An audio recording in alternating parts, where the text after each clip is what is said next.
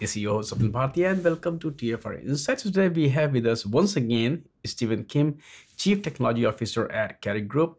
Stephen, it's so good to see you again. It's wonderful to see you as well, Swapnil. Thank you for having me. And today we are going to talk about, of course, the challenges that organizations face with their CI/CD implementation. But I want to talk to you about this.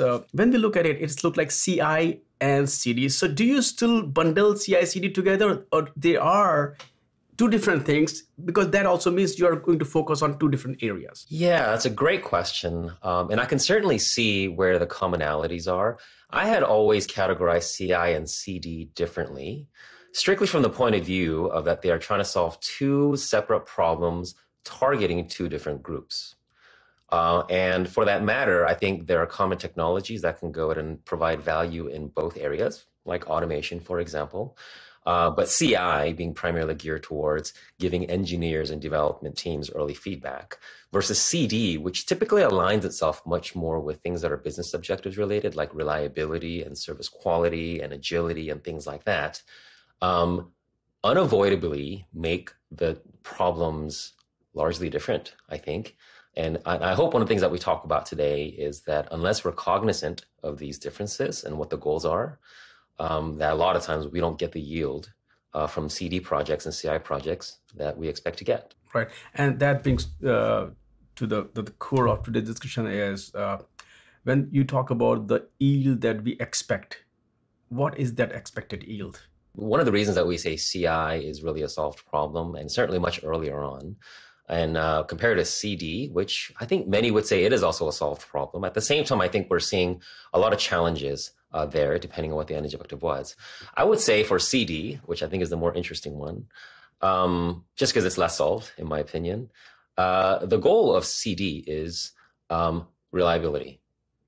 I think that's where it really aligns best. I would actually even say that the CD projects really should be relabeled SRE projects, reliability engineering, because the goal is, we used to say back when we were involved in actively involved in CD projects, like when I was at Google with, Spinnaker and Argo CD and a whole bunch of interesting projects that are out there in Tecton, that deployments should be boring, that it should be something that the engineer doesn't have to think about, that it really enables them to go and own their own destiny. And they can focus on product velocity and agility, and with the reliability being handled for you by the platform. Excellent. And since you brought Spinnaker, and I think that's, we met also a couple of years ago at one of the summits there. Now it is part of CDN Foundation project. As you rightly said, it's a solved problem. There are a lot of open source projects which are also being commercialized by a lot of companies. But then you talk about SREs, which in some cases seems like a cultural movement. So we go back to the same point of there are technological solutions, but technology can do only so much. You have to also bring the cultural changes. So when we look at CD, or depends on how you look at it, how much of it is still technological, how much of it is cultural? Because if you look at the CNCF landscape or the open source landscape, you will see a lot of projects that are out there trying to solve some problem. Yeah, that's a great question. I think that I would say it's a minority. The technology part of a CD project is minority. Here's why I say this. So a technology-oriented goal for CD looks like, let's automate our release process, right?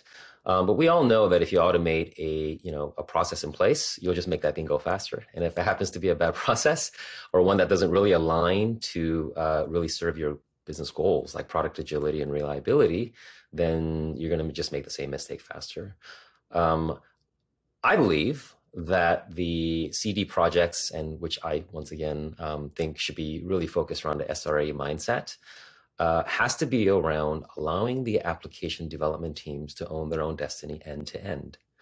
And so the platform, a CD platform being a part of that, needs to allow the app dev teams to own their own destiny. So for example, I'll take a simple example. I talk to teams that talk about SLAs for their product. I know many organizations where they have actually one centrally defined SLA across their entire organization. It sounds kind of silly because different products should have different SLAs because they have different customers, they have different requirements. And one of the reasons that teams can't own their own SLA and have that conversation is because they don't own their own release process. It's a central DevOps team or a centralized release team or a centralized change management team who is given the burden of upholding some SLA that is set that they also don't have control over as well. So how about if we do this instead? How about if we restructure the organization so that the app dev teams own their release process end to end? And so if something goes wrong with their reliability, that they are the ones who are empowered and held responsible and accountable to say, here's how we're going to update and modify our release process such that that problem doesn't happen again. If you have a centralized team where, for example, you said, let's automate our release process and let's go ahead and commission a central team to go and own that across the entire company, then what happens is, first of all, they can't possibly know all the ways to optimize how a release process would yield the highest reliability for a particular app dev team, number one. And for that matter, if that needs to be catered toward particular app dev team's needs, they can't accommodate it. They just can't scale in that direction with sort of the combinatorial explosion of different things that need to go and happen out there. Now, I know I'm exaggerating just a little bit, because release process is really a core set of common things. But I do believe in that last mile, if you will, of what a team needs to do, be able to do to go and meet their needs is varied across. And we see that all over the place because teams are, I believe, at large failing on meeting their reliability and their agility targets with their product. Once again, thanks for explaining that. Now, once again, since I'm sitting with you, so I want to also talk about, because sometimes as the technologies are evolving, paradigm shifts is happening, even the way we define role is also changing. So how would you define SRE today, if I ask? Yeah, honestly, I think sometimes we overthink it because it's become sort of a phenomenon and a movement. But I think the answer is right there in the acronym. It's Site Reliability Engineering. They're engineers who are dedicated with one job, which is make your product, your service, your application reliable. And so it's about having somebody who's dedicated, sitting on that number, on that SLA or whatever it might be. And whenever something goes wrong, for a consistent person or a team to think about, oh, that's right, last time we did this. Oh, and that didn't work. We forgot about this. Let's go ahead and add that as well. So for example, when I was in Google Drive, the Google Drive SRE team would be the experts, and they would go and advise the software engineering team of, here's how we think we should go ahead and make releases on the Google Drive. So they went and largely provided guidance on things like, let's hold at 5% for at least 24 hours. Let's go ahead and hold for, one peak cycle at 20%, for example. And this was informed by very application specific things, like how that application uses memory, what its network requirements might be, what its upstream and downstream dependencies are, such that we can go and detect those things at a peak cycle, for example. What percentage of user rollout and how much traffic do specific things start to break that we need to go and understand these things. These are all things that are very particular to an application that a central team can't possibly understand. So generally, when I hear from an organization that there's a central SRE team, I start asking questions like, okay, what does that actually mean? Is that like a culture thing, or is that an actual central team that manages the release process for all your applications? Then I would advise accordingly. Right. The interesting thing is that the whole concept of SRE, it kind of originated or came from Google, and you also come from Google background. So, I mean, the way Google solves problem is beyond the scale of what everybody else can do that, yeah, right? First of all, I want to say the way you scale operationally is by decentralizing, generally speaking, yeah? You can't have a central group trying to go ahead and manage and be a central point of bottleneck for things like release management policies and wrangling releases. So we need to figure out a way how to decentralize operationally. That's number one.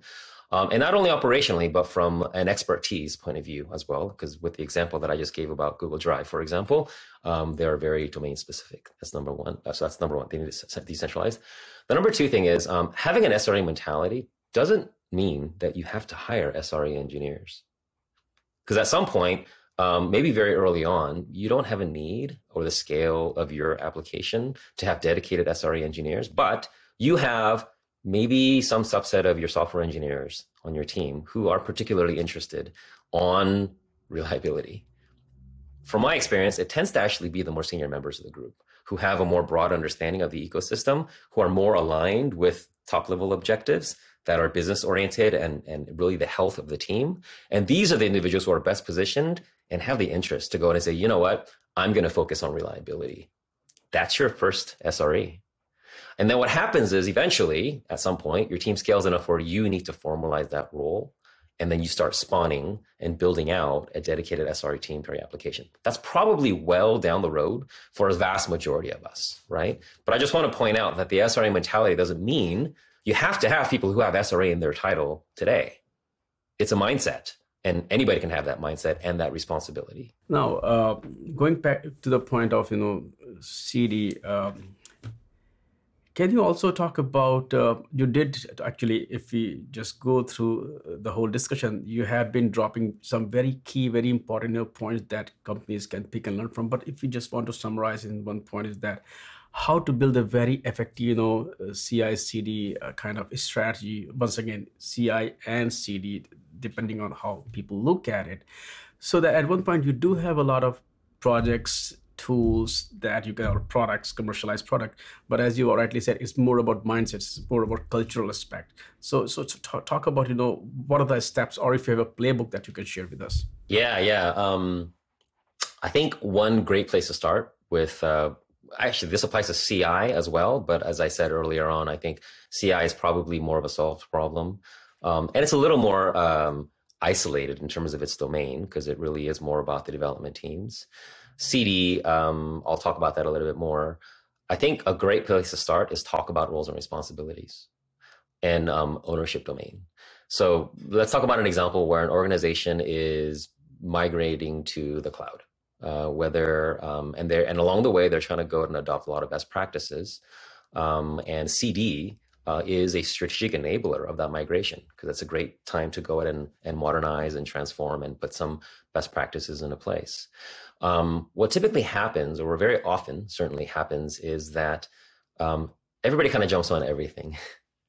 And so you have people who are really, their expertise is in cloud infrastructure and what is their roadmap and strategy about infrastructure adoption. So maybe today we start with like for like VMs, and then later we're going to move on to containerize, onto Kubernetes. And then after that, we'll start looking at how we make use of more niche, purpose specific functions, whether it be event driven architecture with cloud functions or different kind of data storage options, for example. That evolution should be and needs to be owned by the cloud infrastructure team. Now, on the flip side, the app dev teams shouldn't have to concern themselves with that roadmap and strategy, and they're not better positioned to go and influence that strategy. What is the answer? The answer is roles and responsibilities, and from a technical point of view, abstraction. Okay, so this CD platform in the middle, what needs to first happen is go in and identify all the parties who are involved: cloud infrastructure, SecOps, app dev teams, platform engineering, productivity engineering, and so forth, and then make efficient use of abstraction as a tool, as a technological tool, such that they can focus on their area of expertise, meet contracts, so that the entire thing works as a cohesive. Okay, so let's walk through this example with Tekton, for example. Tekton is an open source orchestration engine that is really prescribed to be used with CI and CD processes, right? Tekton is an orchestration engine. It does flow control, variable, and context passing across different steps. And each of the steps, simply put, is containerized. Now, what that means is that the team that owns the cloud infrastructure, whether they use Jenkins or gcloud, kubectl, Helm charts, Terraform, whatever it might be, they can use that as an actuation detail, but abstract it behind a Tekton step or a containerized contract, right? And they own how it rolls out and they also own when it fails, what happens, how do they go and deal with that level? And they surface it as a building block to the app dev teams who can use it as a building block to define for themselves, I'm going to first go ahead and do a staging. I'm going to go ahead and do a smoke test. I'm going to go ahead and do a canary analysis. And I'm going to go ahead and deploy out to production. They don't have to know about the implementation details of building it, but also when it fails, they don't have to worry about that either. It's not in their domain. It's the respective infrastructure team. So that was a simple example of separation of roles and responsibilities. Infrastructure team, you're already responsible for this, which is like typically the actuating, the mutating mechanisms onto the cloud infrastructure. You have SecOps, who might be responsible for the step or the set of steps that make sure that our software supply chain is really, really good and it goes and meets our standards. And then you have app dev teams who consume these different components and they build and own the steps, the orchestration of their sequence of how their SRE team knows that we have deployed in a reliable way, right? And I talked about the technical mechanism, how that happened. I think that's a good place to start is talk about roles and responsibilities. What are the technical mechanisms to go to abstract them and how they come together contractually? Stephen, thank you so much for taking time out today and share your insights about how to build successful CI and CD strategies within companies, how to look at it from cultural SRE's perspective. So thanks for those insights, and I'd love to have you back on the show. Thank you. Wonderful. Thank you.